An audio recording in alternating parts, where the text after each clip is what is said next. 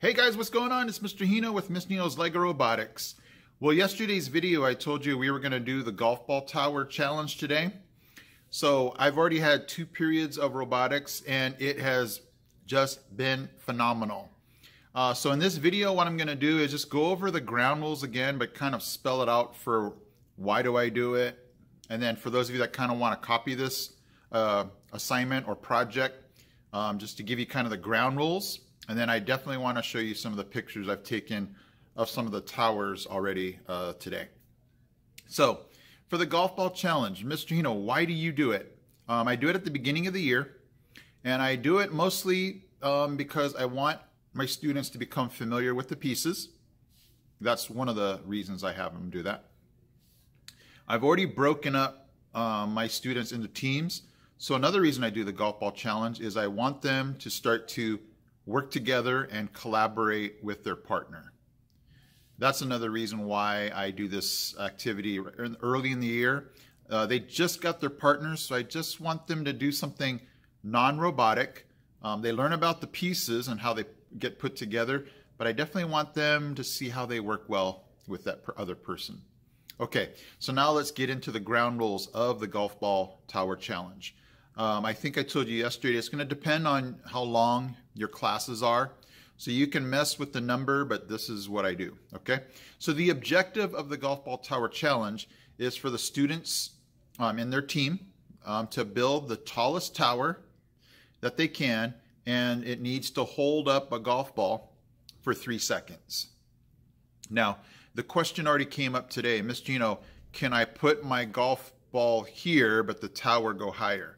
And my rule is, when I measure your golf ball tower, it needs to be, I'm going to measure it to where the golf ball should sit. So if your golf ball is sitting right at this level, I'm only going to measure up to that. If you go higher, it's non-functional, and I don't measure that extra part. So you can only use what's in your kit, your LEGO EV3 kit. I don't allow them to use sensors or motors, because if their tower falls over, I just don't want those pieces damaged. So no motors, no sensors. You can use anything else in your kit though.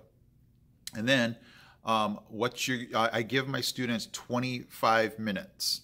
And again, that's just because our period works out perfect, that it gives me time to introduce the activity, 25 minutes, and then it gives me a chance to go around and measure and test everybody's tower.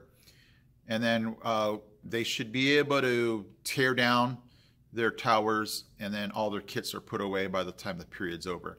So you're going to have to probably experiment to see how much time you can allow your students to do that.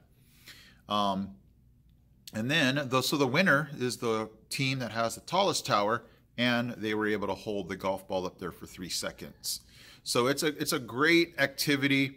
Today I was hearing comments like, oh, that was super fun, and my teammate and we worked together really well. I was hearing things like, hey guys, you did a great job. So it was team building, it was encouraging, and and if you can get all of that wrapped into your students learning about how to work together and learning about their kit, then it was perfect. So let me go ahead and show you some of the pictures I took. If you guys have any questions about it, you can hit me up in the comment sections, and then I'll explain something I might have left out. Okay, so let's go to the pictures. But anyway, have fun with this if you are a robotics teacher, because it really is fun. Okay, I am Mr. Hino from Mr. Hino's LEGO Robotics. Check out these pictures, but I am out. Bye.